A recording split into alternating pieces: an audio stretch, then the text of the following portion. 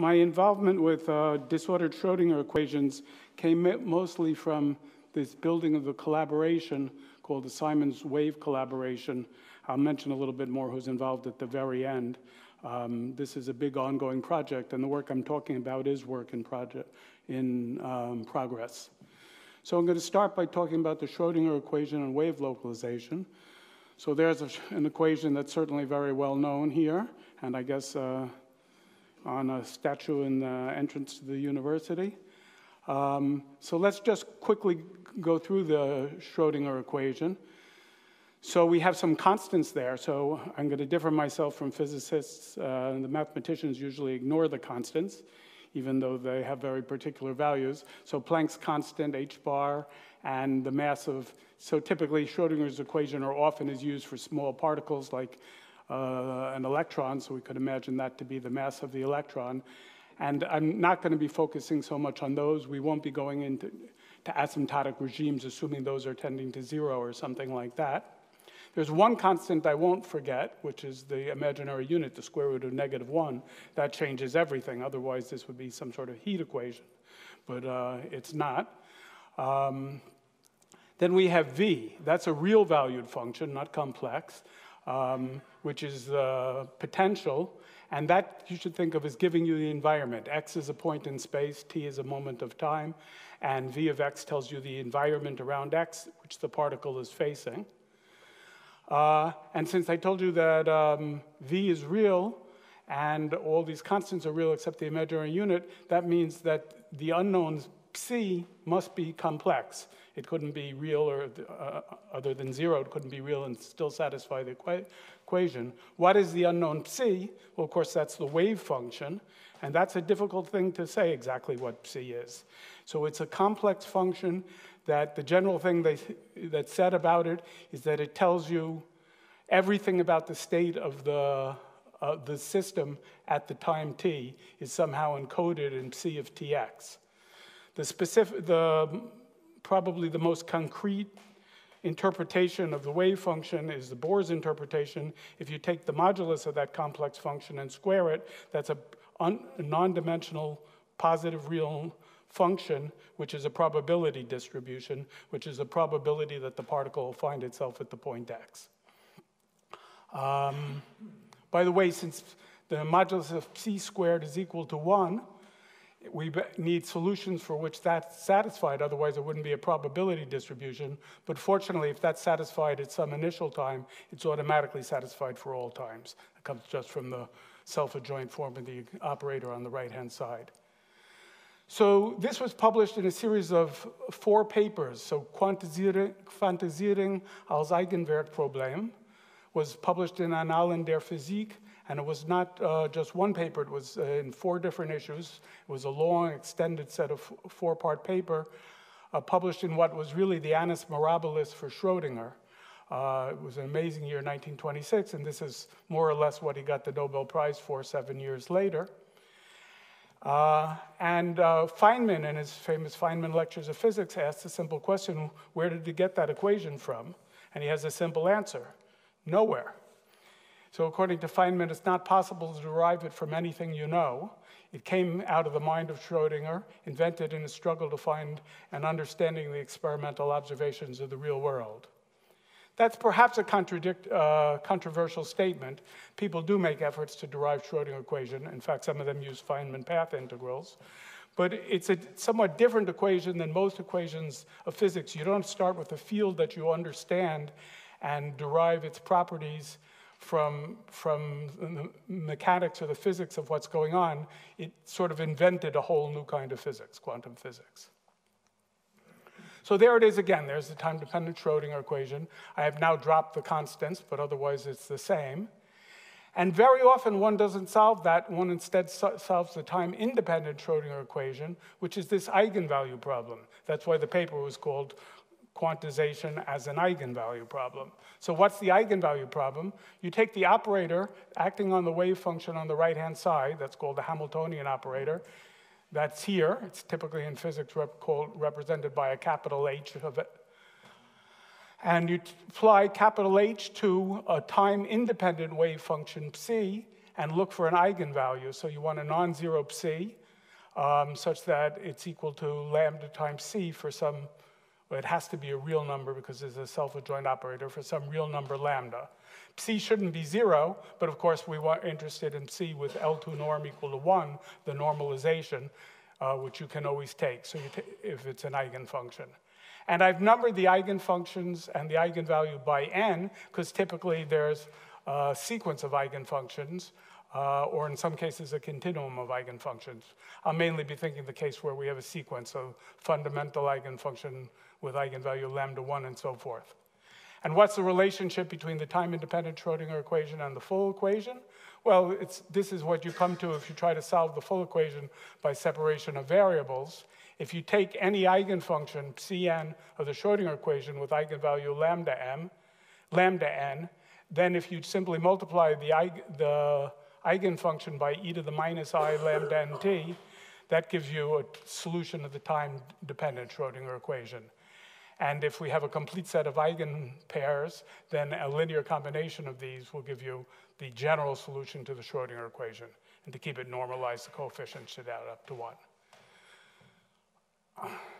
So the takeaway message from this is that if you're trying to understand the behavior of a particle, or more generally a system of particles, in an environment governed by a potential function v, it's determined by finding the eigenvalues and eigenfunction pairs lambda and Cn of the Hamiltonian minus Laplacian plus v.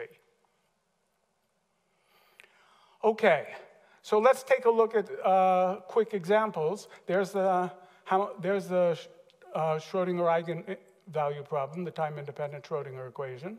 Suppose first the potential is 0, so we're just talking about eigenfunctions of the Laplacian. I've taken the case of a square with periodic boundary conditions.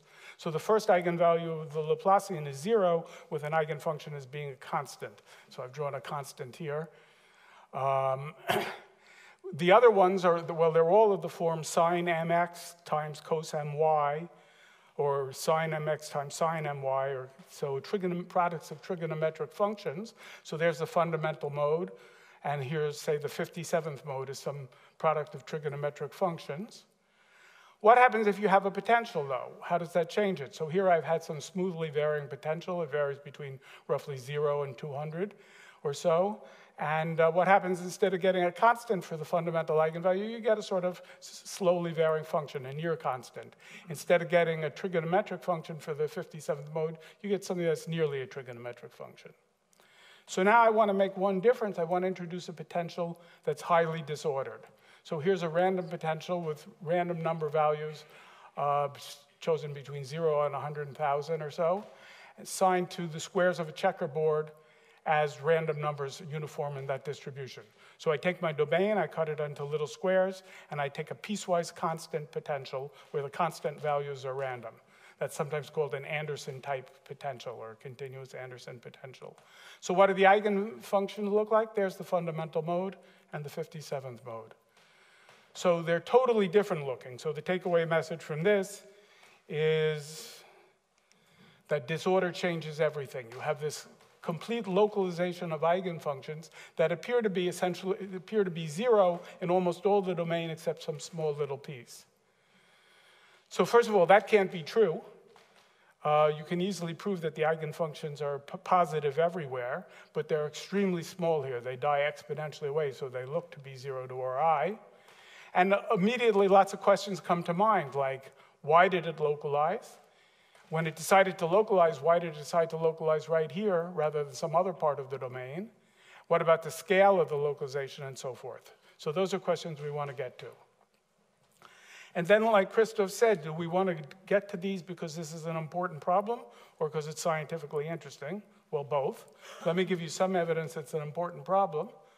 This is from one of the collaborators in our Simon's collaboration, Jim Speck, who has a lab in Santa Barbara. This is an atomic probe tomograph of an indium gallium nitride, aluminum gallium nitride LED. So this is a tiny device constructed by the physicists. And what they've done with this atomic probe microscope is they've mapped out the position of every atom and the type. So the green atoms are gallium, the red atoms are aluminum, the purple atoms are indium, and you can see in this little blow-up of a small piece of it, although they've constructed a device with certain properties, there's nonetheless a great deal of disorder here at a fine scale. And this disorder is what, as we saw yesterday, changes everything. It's an important property of the device. It's not something you want to get rid of, it's something you want to work with. And so understanding the electric and electronic properties of a device like this requires the understanding of localization of Schrödinger eigenvalue problems. Okay, I mentioned the name of Anderson. Localization is probably most closely associated with Anderson because he got the Nobel Prize for the metallic insulator transition being based on localization. So the very rough argument is that electrons are traveling through a metal, say a metallic alloy, and you add some impurity to that alloy, and that will decrease the mean free path of the electrons, and the conductivity of the sample will go down. Add more disorder, the sample becomes less conductive. You might think it will steadily tail off towards zero, but that's not what happens. Because of complex quantum effects, what actually happens when you reach a certain critical level of disorder, conductivity disappears completely. The electrons don't go anywhere, they localize. So mathematically, that's saying that the Schrödinger Hamiltonian is localized if V is sufficiently disordered. Anderson had the kind of potential we were talking about before and showed that its amplitude is large enough, then you have localization. In his Nobel Prize lecture in 1977, he made the following statement: localization has yet to receive inadequate mathematical treatment, and one has to resort to the indignity of numerical simulation to settle even the simplest questions about it. Well, I've already talked about how inappropriate it was for me to be speaking about a Schrödinger equation. Even worse is to correct the Nobel Prize winner, but let me reword that slightly. Of course, computation has progressed since 1977, and now I would say, fortunately, numerical simulations can be used to illuminate many questions about it, and I'll try to convince you of that. And before I go on, let me just quickly mention this. This came out of another one of our collaborators, Marcel Faloche.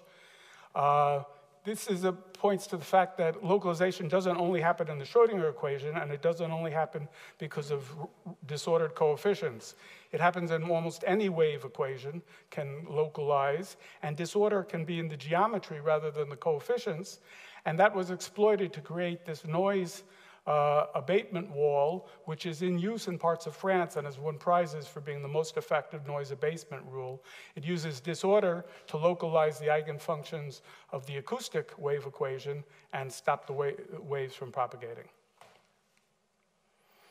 Okay, so I've introduced the Schrödinger equation and localization. Now let me introduce the landscape function, which was the other element of the title. Before I do that, let me just mention an exercise from Quantum Mechanics 101 in every quantum mechanics book.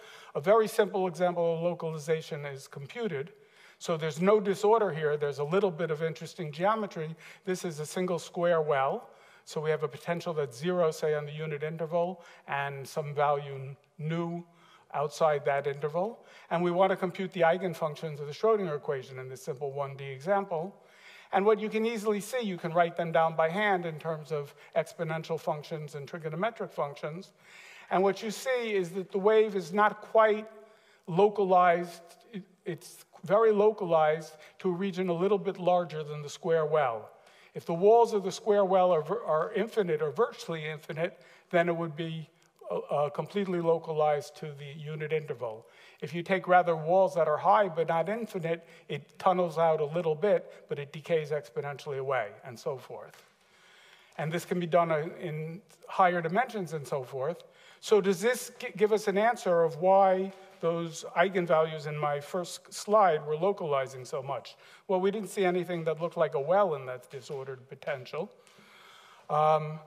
But a big step was taken in that direction by Agman, who showed how to push this argument for the square well, which depended on exact solutions, to much more general potentials. Let me review that quickly. So he introduced something called the Agman distance, and that works as follows.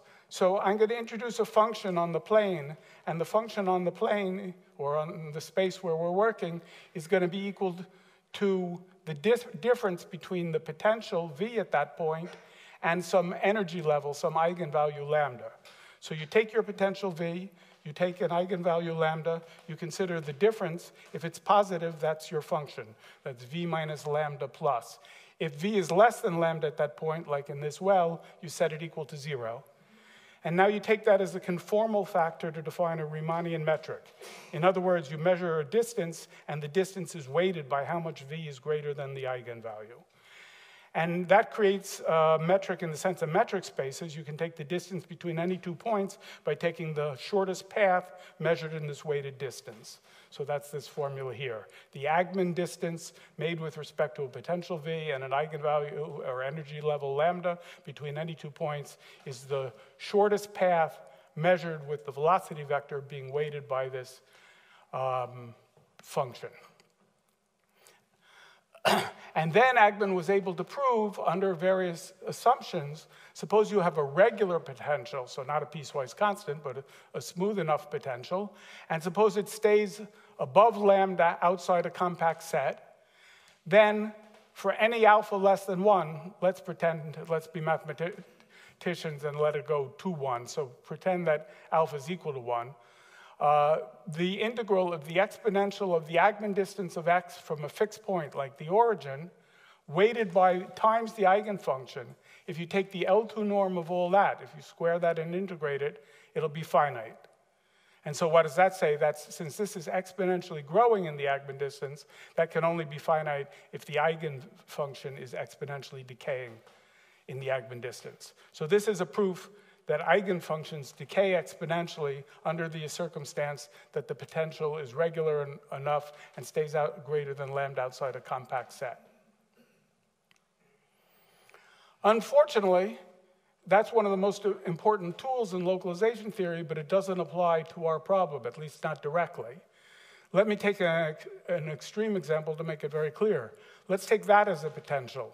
So what's my potential? Again, I divided the square into 80 by 80 subsquares. And then I set each subsquare, I set the potential either equal to 0 or a positive value, 4. And I did it with a coin, and it was weighted coins. So 30% of the squares have a positive value, and all the other ones have a 0 value. 30% was chosen because it's below the percolation level, which means that the white squares together form a huge connected set. This pink area is all made with white squares, and it's connected. So that means the Agman distance between any 2 points in the white squares is 0. You can travel from one to the other without any potential at all. So Agman's distance is 0, so exponential decay doesn't tell you anything. So you can't apply Agman theory to a potential like that. And in fact, most of our random potentials have that problem. However, you can go compute the eigenvalues with your computer, and that's the fundamental eigenvalue and the second eigenvalue with that potential. So we need an explanation why these localize, and of course we're still interested in why did it localize here and there rather than somewhere else, and why did it localize to the degree it did and not more or less. Okay, so here's where the landscape function enters. This was done by 2 of the members of our collaboration, Svetlana May-Baroda, who's the director of the collab, and Marcel Filoche, who I mentioned before. In 2012, they sort of kicked off this subject by introducing a very simple idea. They defined the landscape function as the solution to minus Laplacian u plus v times u is equal to 1. You just, not an eigenvalue problem, a source problem with the simplest possible source, 1. And then there's a rather easy estimate that you can prove, just uses the maximum principle, that says if you take this solution u and you take an eigenpair of the Schrödinger equation, and you normalize the eigenpair not by L2 norm is 1, but L infinity norm equals 1, then the eigenfunction is bounded by the landscape function times the eigenvalue. So as I say, this is a fairly elementary estimate to prove. What does it mean? Well, I understand things better with pictures and computation, so let's look at the computation here. So here's a potential in just 1D. I took 64 random numbers between 0 and 8, and that's my potential. Then I solved this problem. Minus u double prime plus that potential times u is equal to 1, and I get this landscape function. Then I went aside and I computed the eigenfunctions, the first 4 eigenfunctions of this problem. And I normalized them by 1, but I multiply them by their eigenvalues. So I plotted them here. Here's the fundamental eigenvalue, this red guy, and the height is the fundamental eigenvalue. The red guy is the eigenfunction. Sorry, it's the reciprocal of the fundamental eigenfunction. So since this is the fundamental with the smallest eigenfunction, it's the tallest. And this is the second eigenfunction, and the third, and the fourth. And you notice, according to this, if you take the eigenfunction multiplied by the reciprocal of the eigenvalue, it stays less than the green function u, and you see that happens. That's the content of the Faloche-Maber-Rota theorem. So what does this have to do with localization? Well, they had the following somewhat questionable argument. They said we have this landscape function u, and the eigenfunctions have to stay below it. So if the landscape function has a peak and then it goes down and has low valleys, then the eigenfunction has to have low valleys. Since it has low valleys, let's say it has to be 0. Well, that's the sort of weak part of the argument. So since it's going to be essentially 0, that means it's going to be a Dirichlet eigenfunction in the region delimited by those valleys. And in fact, it'll also be a Dirichlet eigenfunction in the complement of that region. But those two regions probably have different eigenvalues, so it can't be an eigenfunction of both. It'll have different eigenvalues, and therefore one of them has to be 0. So the eigenfunction will localize in the other one. So the reason it's not a very real argument is it's true that these things have peaks and valleys that drop down. It's not true that the valleys force the thing down to 0. So being lower than the green line doesn't really force the eigenvalue to go to 0. Let's do a place where their argument actually applies directly. I took this domain here, 2 rectangles with a thin neck between them. All the localization is going to come from this neck over here. I solved the landscape function. So I solve minus Laplacian u, no potential. Minus Laplacian u is 1 on that domain with Dirichlet eigenvalues, and I get a picture like this. You can imagine if there was a membrane in the shape of that domain and you put some pressure on it, it wouldn't move very much in the thin neck because of the geometry. And the result is that we have a deep valley in the landscape function as compared to the peaks over here. So what does that mean? That means that the eigenfunctions are going to all tend to be either stuck in this piece or in this piece. So let's see if that's true. There's my domain, and there's the first 50 eigenvalues of the domain. So the smallest eigenvalue is over here at around whatever that is, about 8 or something like that, and the next eigenvalue and the next eigenvalue working its way up to 300.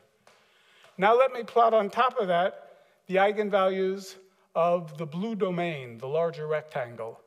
Those are the blue dots, and you see they lie right on top of some of the eigenvalues of the double domain, and there the red ones are over there, and you see the first 50 eigenvalues really divide up between eigenvalues of the left domain and eigenvalues of the right domain.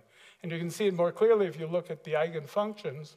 There's the first 48 eigenfunctions of the composite domain. This one is just the fundamental of the right domain. This is the fundamental of the left domain. This is the second mode of the right domain, the second mode of the left domain, third mode of the right domain, the fourth mode of the right domain, and so forth.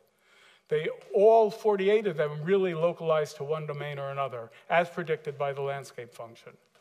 If you go up to the eigenvalues 200 to 250, it's still true for many of them, but we begin to get delocalization like this one here, which lives in both domains and mostly lives in the neck itself. So that's a real simple example of localization and it being predicted by the landscape function. But as I say, the landscape argument is a little weak, and we improved it working together in, this was in a paper in PRL in 2016, where we introduced something called the effective potential, which is something very simple. It's simply the reciprocal of the landscape function. And how does that come in? Well, what we did is we take the Hamiltonian and we conjugate it by multiplying by the landscape function u. So take this function u, multiply any function phi by u, apply the Schrödinger Hamiltonian, and then divide by u. That gives you a new operator, and you do the math, and you find out that the new operator itself divides up as a differential operator plus a potential. And the differential operator is a little complicated. It's not quite divergence form. It's divergence form with a density, 1 over u squared in the front. And the potential is not complicated. The potential, instead of being v, is now 1 over the landscape function u. So that's why this word effective potential, it says that you can think of the landscape function, well, in fact, it's reciprocal, as being a potential itself, an alternative to v. And now, what's the point of this conjugation? Well, if you take any operator and you conjugate it by some other operator, you don't change its eigenvalues. And you change its eigenvectors simply by the thing you conjugated with. So the eigenvalues of this new operator, L plus W, coincide with the eigenvalues of the original Hamiltonian. And the eigenfunctions are just related in a simple way. The new eigenfunctions are 1 over u times the old eigenfunctions. What's the advantage of this? Well, the new function, well, what is the new function? It's 1 over u, and u is the solution to this landscape problem, hu equals 1. So u is a pretty smooth function. It has at least 2 derivatives. So 1 over u has at least 2 derivatives. So it's much better than this piecewise constant potentials we had before. And here's an example. So this is 1 over u, the landscape function, w, for the Bernoulli potential I showed you before, for this potential here. So that crazy function that has no wells becomes this nearly C2 function that clearly has wells and walls around them. I've colored the crest lines of it, and you can see there are many little regions surrounded by crest lines. Or in this is a picture of the same thing. There are many blue oceans surrounded by green walls, like that. Okay, so that's what we see by looking at W, which we couldn't see by looking at V. And that's sort of the sales point of this landscape theory, the effective potential. We claim that this is what the wave is paying attention to. The wave is seeing, when it looks at the potential, really sees this effective potential. So I've gotten to W is confining when V is not. I'll explain this later, why W accounts for more of the energy than V. And then the main idea is to say, well, now we have a potential, an effective potential that has wells and walls, so we can try to use the Agman distance for it. And that was the beginning of a theory that proved something about the use of the landscape function. And finally, that's a picture of an example of the W, the effective potential, in 3 dimensions. I've colored different level lines of it. And what you see, maybe I should stop it somewhere. Oops, not there. This is a good one. So here what you see is a very deep well, red well surrounded by higher purple walls, surrounded by higher green walls. So that is a confining potential. That's the kind of place where an eigenvalue will localize. If I had looked at the original potential, which was a bunch of random numbers, I would have seen nothing. Okay, and here's an actual theorem that came out of this. This was published in Communications and PDE earlier this year. And it's probably not worth reading exactly, but the basic idea is that the eigenfunction decays like the exponential of an Agman distance form, not with respect to V, which we saw in some examples wouldn't decay at all, but an Agman distance form with respect to W, the effective potential. And when we had this theorem, it gave us a new thing to look for. This is an explanation of localization. It's exponential decay of eigenfunctions. But this says that the eigenfunctions decay whenever the effective potential is greater than the eigenvalue, whenever W minus lambda plus is positive. That happens not only right near the eigenfunction, but it happens all across the domain. So here I've taken one of these random potentials, I've computed the effective potential, and I've plotted its walls. And you see it has walls, it walls in all sorts of areas. It's basically the same picture we saw earlier here. There's lots of wells surrounded by walls in this thing. And according to the theorem, the eigenfunction will decay whenever it crosses those walls. You can't see it here because after it crosses the first set of walls, it's decayed to so near zero, it looks like nothing's happening. However, that's not the case if we take the log. So here I've done a log base 10 of the same thing. And what you can see is that the eigenfunction changes by 14 orders of magnitude in this picture. It goes from brown to red to orange to yellow to light green to dark green to cyan to light blue to dark blue. Each one is a change in order of magnitude of the potential that's predicted exactly by the effective potential. Okay, and now I want to sort of take my point of view on this issue, which is, well, the landscape function has a lot of information about the localization. Can that give us a way to compute eigenvalues and eigenfunctions?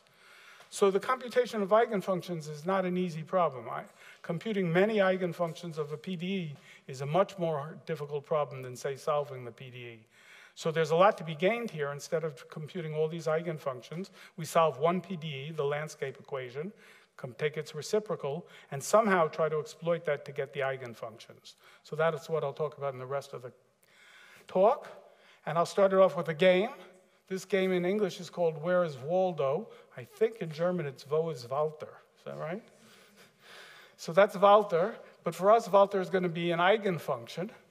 And this is the disordered landscape the eigenfunction is walking in. So this is my potential. I've taken the interval from 0 to 256, and I've divided into 256 unit intervals and assigned a number between 0 and 4 randomly to each of those intervals. And your job, if you want to play this game, is to tell me where in this landscape Walter will show up. Where will the fundamental eigenfunction of the Schrödinger operator with that potential localize? Anyone want to guess? I should say I played this game with Jim Simons when we got our Simons grant, and he didn't get it right.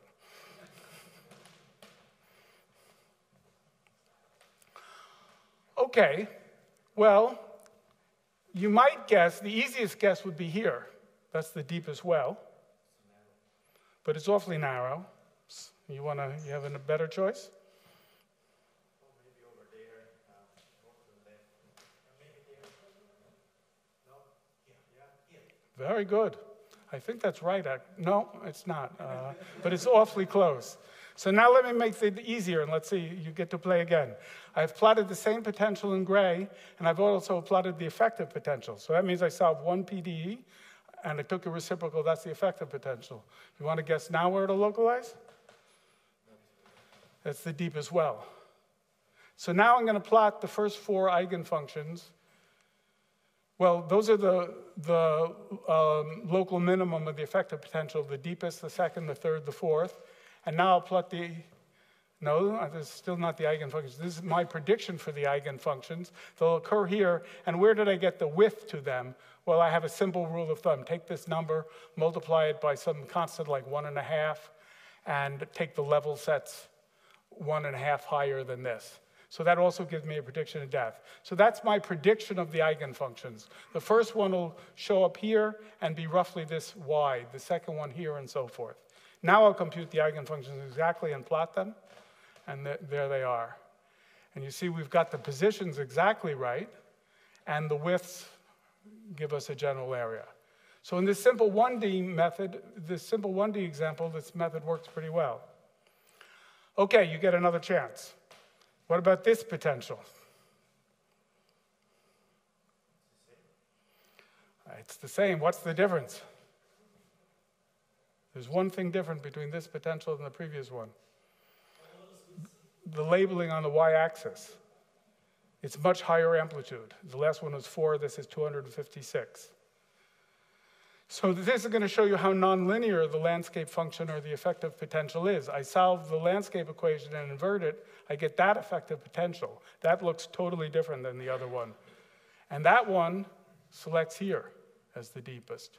1, 2, 3, 4. So it selects totally deepest, different places. It's a very nonlinear process, and we can do the same thing with level sets and get a width, and we get this prediction, and it's smack on for where the eigenvalues are in order. So how about this potential? This was one of the tough ones we've said before, where it's going to localize. So it's really very difficult to see anything in this picture, but we solve the landscape equation inverted. We get the effective potential, which I showed you before, the blue seas surrounded by green shorelines. And you look for the local minima, though. There are the 4 deepest local minima, and there are the sub-level sets surrounding it. So that gives me this as a prediction. And that's the actual eigenvalues, and I'll overlay them so you can see what a perfect match they are. Of course, there's this fudge factor in the sub-level sets. If I had made it wider, they would have opened up and surrounded more of the eigenfunction. If I made it tighter, they would have closed down. Okay, it's not always perfect, and I think I'm just, because I don't have so much time, I'm going to rush through this. But in this one, it didn't get them in quite the right order because they're nearly double eigenvalues. But let me move on. Can we learn some more of that? So we found that the effective potential tells us where the eigenfunctions localize, at least with some accuracy, and sort of to what extent they localize. What if we want to know more about their structure?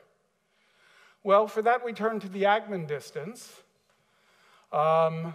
We had the theorem that said very roughly that the eigenfunctions decay exponentially, behave more or less like the negative exponential of the Agman distance to the central point of the eigenfunction.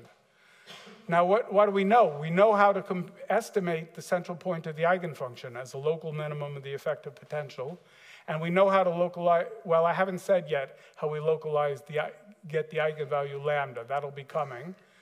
So if we knew lambda and we know x0, of course we know the effective potential because we solve the landscape function and take the reciprocal. So we can compute this right-hand side. So this gives me the following algorithm. Oh, and how do you compute Agman distance if you know w lambda and x0? Well, the Agman distance, any weighted distance, solves an iconal equation. So you solve the iconal equation, and that's what the so-called fast marching method was invented for by Jamie Sathian and others. So what I do is I find x0 and lambda. I estimate lambda in a way I'll tell you later. Then I compute the Agman distance and the effective potential. Well, I need that to compute x0 and lambda. I compute the Agman distance by solving the iconal equation, and then I estimate the eigenfunction by sticking in the solution here to taking the negative exponential of the Agman distance. So let's see that in practice. So this is that 80 by 80 Bernoulli potential that we've been looking at a lot, that had it localized in a region like this, and this is the actual eigenfunction, and this is what you get if you estimate it with the Agman distance in the way I said. So this is very cheap to compute. This is not so cheap to compute, especially if you want a lot of eigenvalues. And it looks pretty good. But if you look carefully, you can see there's a lot more structure here than shows up here. This is slightly too fat. And if you actually measure it and say L2, this is not so close. This is maybe a 20% difference. But it certainly holds out some hope. If we look at it on a logarithmic scale, remember we had this is a different example, but remember I had this logarithmic decay of the eigenfunctions over, this is base e instead of base 10, so this is still about 10 orders of magnitude or 12 orders of magnitude. And this is what happens if you just take the log of the exponential of the Agman distance, which is just the Agman distance. You get a pretty good match for it all the way out to 10 orders of magnitude. So there is a lot of information in this Agman distance. Here's the second eigenfunction, the third eigenfunction, the fourth, the fifth, the sixth. Now here we see some problems. The sixth eigenfunction is not essentially positive like the other ones. It has a big negative region. You obviously don't get that as an exponential of an Agman distance. And so we've lost the sign information. And we're still struggling about how we're going to get control of eigenfunctions that change sign. And the higher you go in energy, the more of those there are. There's the seventh eigenfunction. The eighth one, we've got the wrong eigenfunction. This is the correct eigenfunction, and we've got something else. And if you want to know what we've gotten, go not to the ninth, but to the 10th. What we had computed, the order is different. So that can happen, that the local minimum are not quite in the right order, especially when there are near ties. Then you end up comparing to the wrong eigenfunction. This shouldn't be regarded as a big mistake. We get both of the eigenfunctions, we get them slightly out of order. But that's the sort of issue you have to deal with. And now here's an idea to maybe improve on this. As I said, it's only 15–20% correct, but now we could use that as a starting point. So what do you do if you're trying to solve some big system of equations and you have a good guess? Then you do Newton's method, and it converges very fast. How fast? Newton's method is quadratic. If you have 2 digits correct, after one iteration you get 4 digits correct. Another iteration you get 8 digits correct. There's something like that for eigenvalues called Rayleigh quotient iteration. I've written it down here, but maybe I won't go through it in detail. If you have a good initial guess for an eigenvalue, you solve one equation with the matrix that you're trying to take an eigenvalue for, and then you form the Rayleigh quotient to update the eigenvector and the eigenfunction.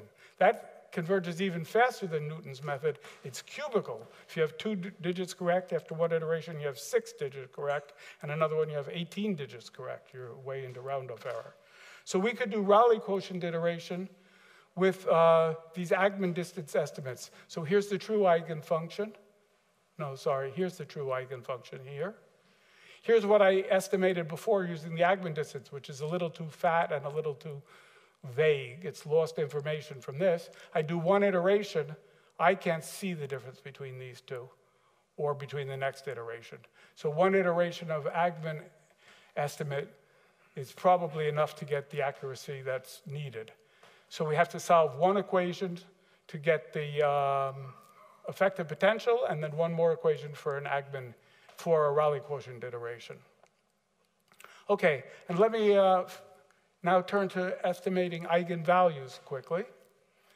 So how do we get eigenvalues, not just eigenfunctions, out of this effective potential landscape theory? This will also show you why I say the effective potential contains more of the energy than the true potential. So here's the simplest bound on eigenfunctions that's well known to many people. If we have an eigenfunction, let's say it's normalized, so its L2 norm is equal to 1, of the Hamiltonian, minus Laplace v times c plus v times psi integrated against psi. That's the energy. In physics, more physics notation than direct notation would be written like this, same thing. So just because of the form of this, we can integrate the Laplacian by parts and get the L2 norm of the gradient squared. And the other term is already in a positive form. And that's written the energy of the system as the kinetic energy of the system, the L2 norm of the gradient squared, plus the potential energy of the system. Then to get a simple lower bound, you throw away the kinetic energy and just keep the potential energy. So it's the integral of v psi psi. And since psi has been normalized to be 1, this thing is greater than or equal to the smallest value of v. So that's the simplest estimate you could get, which says the energy of the system is bounded by the infimum of the potential. Unfortunately, for our potentials, that's a pretty useless estimate. Here the potential is 64 random numbers. The infimum of v is the smallest of these random numbers, which is practically 0. If you pick 64 numbers, one of them is going to be very small. And all you're learning is that the eigenvalues are greater than 0, which doesn't tell you anything. But now let's conjugate. So now I take my Hamiltonian and I write it as I've conjugated in the reverse direction of this new effective Hamiltonian, L plus W, divide by U, apply L plus W, multiply by U. That's equality, the way we defined L plus W. I remind you, here's the definition of L. And W is 1 over the landscape function. And now if we look at this, well, dividing by U, multiplying by W, and multiplying by U, the U's go away. So the last term is W psi, and the first term I just wrote it over again as this here. Now do the same thing. Multiply this by psi, integrate to get the energy. so that you can either, so this thing here is the same as this thing here. And now this term is again positive. Why is this positive? Because the u squared kills that u to the minus 2, and so this is a divergence form operator. We can integrate by parts and get something positive. So I throw this away, but now what I keep has a w in it instead of a v. It's greater than the infimum of w. Now look at the picture like this. The infimum of w is the deepest blue point, so it's right here. That is a reasonable lower bound. It's much larger than the infimum of v. So we get a worthwhile bound on the eigenvalues out of this simple argument. And what you see here is that in both cases, we've divided the energy into the two pieces, one piece coming from the potential or the effective potential. In the other piece, the thing we threw away was almost everything, and the effective potential didn't hold that much, at least when we went to its infimum, when we went to an eigenvalue that stuck in one of the wells. We didn't throw so much away when we used the effective potential, and we get a good bound, true eigenvalue and the bound. Okay, now this is a slide I better skip. Maybe I'm lucky because it's a little bit of a crazy argument. This is an argument that's based on this picture of the landscape function apparently related to the eigenvalues by a constant. These are not equal.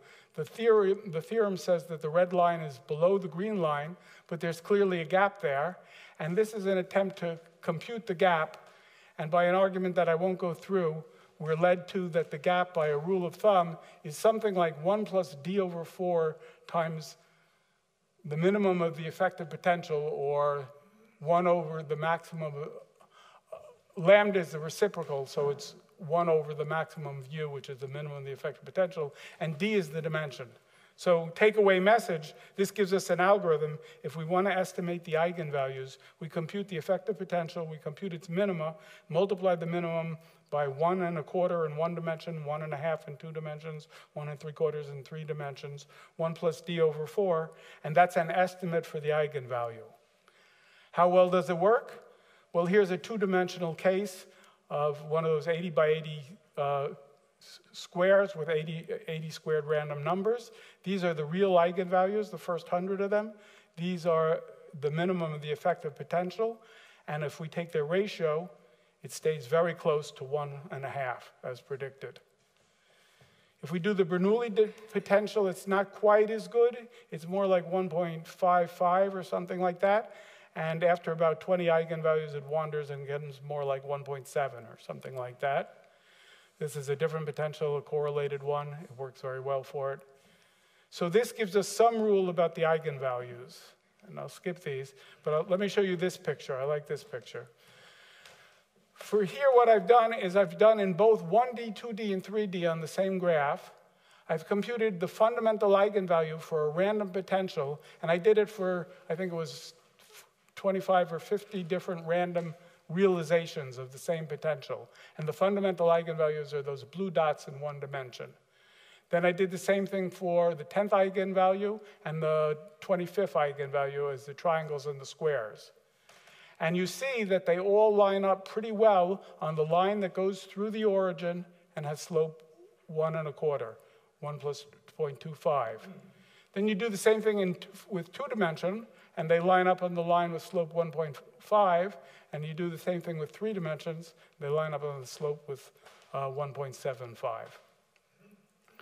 So there was a statement about this by Carlo Bienacker for the Journal Club of Condensed Matter Physics that picks out a paper and recommends it each month. This was the recommended paper for August. And he said, to appreciate how astonishing this is, imagine someone telling you of a new method to find the eigenvalues of a large random matrix. For us, it's the eigenvalues of a random differential operator. I invert the matrix, that solved the landscape equation, sum the rows, well, that's because the right-hand side is constant 1, sum the rows to obtain a column vector, and then search for local minimum and its reciprocal elements. This sounds like a crazy method, but figure 2 shows it works for localized eigenstates. Figure 2 was a version of this. Okay, and I'll close with estimating the density of states. For many purposes, like to calculate absorption and other things, you want many states, maybe even more than there are local minimum of the landscape of function. One thing to do is to try to use Weyl's law. So Weyl's law for the Schrödinger equation says you go into phase space, x is position and z is dimension, and look for where the kinetic energy plus the potential energy is less than some energy level E, divided by some factor involving pi, and that's an estimate for the number of eigenvalues less than E, the counting function. And that's supposed to be accurate, well, it's provably accurate as E goes to infinity for certain classes of potential. And here's the picture. That's the eigenvalue counting function. The first eigenvalue is 0.3, then this jumps up by 1, and then there's another eigenvalue jumps up by 1 again, and you get this step function, which is the counting function NE. And the green is exactly the right-hand side here, the Weyl's law. And it's not very good at estimating the number of small eigenvalues, but asymptotically it's correct. So now let's do that same computation, except replace V by the effective potential, the one that we claim that's what the wave sees. And you get that orange line.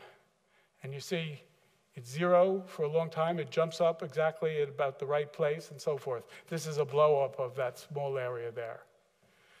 So we found this astonishing, and we don't have good theoretical justification of this, how well the effective Weyl law does compared to the true Weyl law to estimate the integrated density of states. These are some more examples, and the only one I'll show you here is these first two. This is the random Bernoulli potential. It's either 0 or 1. This is a fair coin. Half the time it's 0, half the time it's 1. We get that crazy effective potential. We plug it into the Weyl law, and we get a pretty good match for the counting function. The true Weyl law doesn't care about the order of the zeros and ones. It only cares about the number of zeros and ones, and that's why it comes up to be two sideways parabolas. Then we did the example of zeros and ones only alternating, just a periodic potential. In that case, you get a totally different effective potential. As I said, the true Weyl's law doesn't care. It gives you the same sideways parabolas, but the effective potential is spot on again. And as my last example, let me show you the density of states rather than the integrated density states. The density of states is essentially a histogram of the eigenvalues. And this was a long computation I did. I took a 1D potential, but with 500,000 pieces. So random numbers between 0 and 4, 500,000 of them. And I computed all the eigenvalues less than 1 in absolute value, less than 1, of which there were 7,122. That's a big calculation because it's a lot of eigenvalues of a differential operator. That's about 40 CPU hours, even for 1D problem. Then I computed the effective potential. That takes very little time, even for such a big problem. And I computed its minima, and there are 8,000 of them less than 1, and I made a histogram, and I get this histogram. So this histogram is for free, and you can see the different, can you see? I guess you can see the difference if I bounce back and forth between them. In particular, this tail, which is of great interest to the semiconductor physicists, the Urbeck tail, can be roughly estimated without going through computing all the eigenvalues. Okay, so I'll conclude. The take-away message is that this landscape function or effective potential is easy to compute, but it seems to contain an astonishing amount of quantitative, deterministic information about the spectrum of disordered Schrödinger operators. It looks at the specific disordered potential. It doesn't state something about the statistics of all realizations or something like that. It's deterministic information. The Agman distance associated to it is a powerful tool. It can be a way to get the kind of initial guesses you need for iterative algorithms. And there's many more questions than there are answers at this point, and lots of directions to go into in the future. And I'll just mention, these are the 3 papers that I talked about fairly specifically. They have the same group of 5 collaborators. And this is the wave collaboration PIs, all of which have really contributed to this work. Thank you.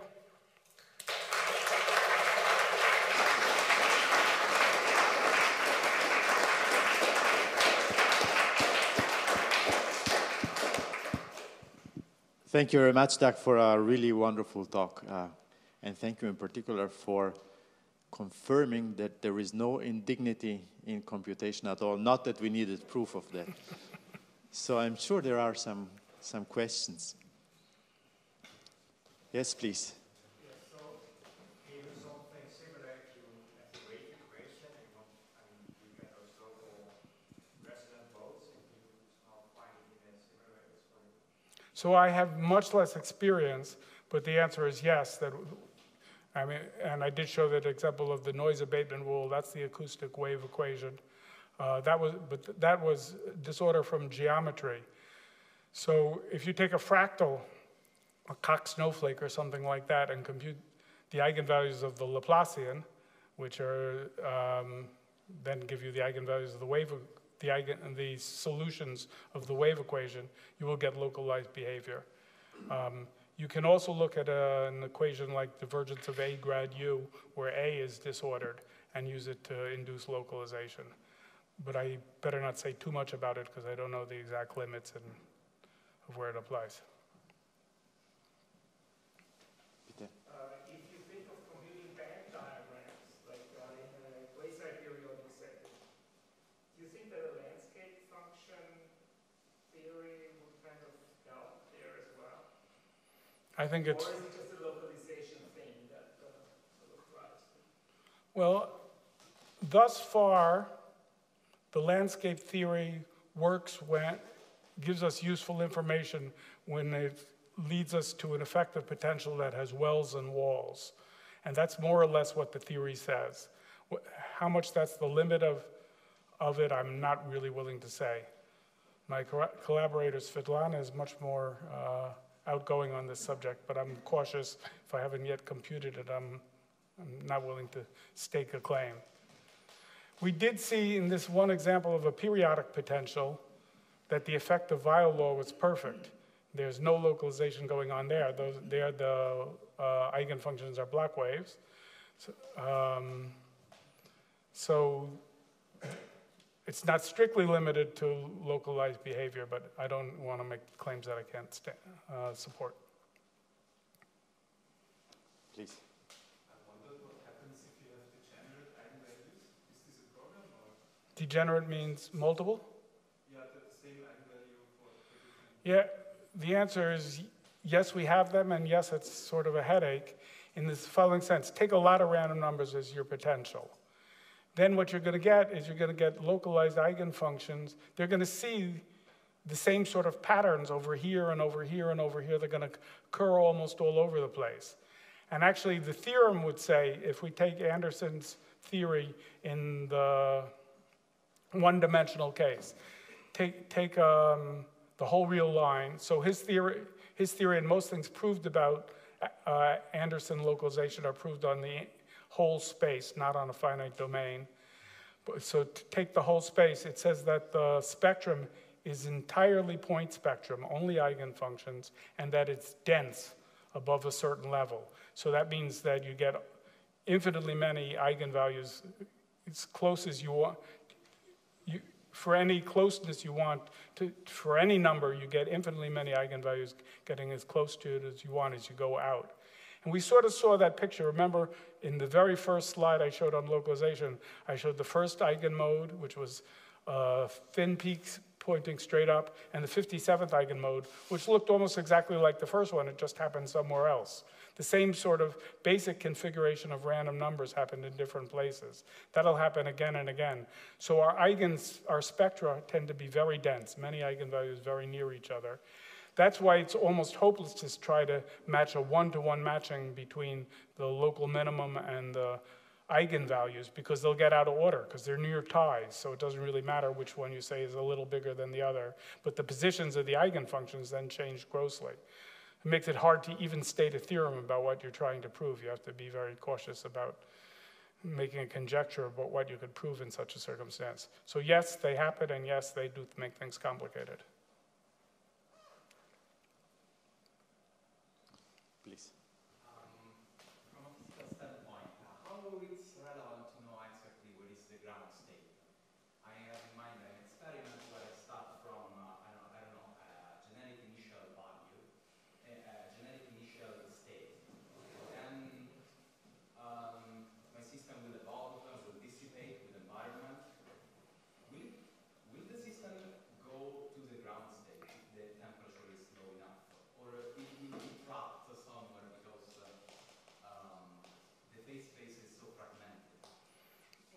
Well, there's probably many people who could answer this better than I can. I can tell you about the things I've come in contact with. So the collaborators in this collaboration, by the way, probably the key point of this collaboration is like the ESI itself, this is basically half physics and half mathematics, ranging from fairly pure mathematics like David Jerison and Guy David to very applied physics like Jim Speck. So what people like Speck and Weisbuch are interested in is designing devices like LEDs, for example. And what they want to see is not just one state. They want to see, so they're trying to do self-consistent Poisson-Schrödinger calculations that involve many eigenfunctions for the electrons and many eigenfunctions for the holes. And they want to see the overlap of the corresponding eigenstates, compute integrals that'll tell them things like absorption and things like that. So they're interested in, for a specific realization or a realization that has similar statistics as the ones that they're going to seeing in the laboratory, they're interested in computing lots of eigenpairs for both the electronic Schrödinger equation and the same equation for holes, and then matching them for the specific potential to see how they match up. And for that, they need lots of eigenfunctions. And what they found so far is calculations that would have taken them a year if they were computing all the eigenfunctions. They're reducing to hours using predictions of the eigenfunctions with landscape theory.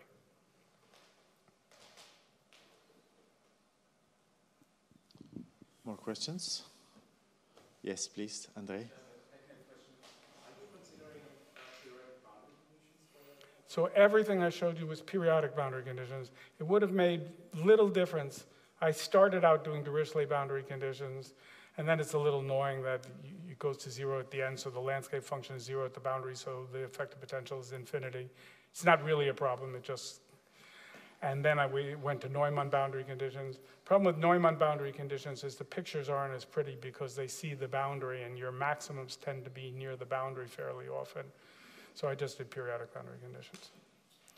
What would be difficult, of course, is doing all of space, which brings in its own simplifications and its own complications. It's not so great for numerics.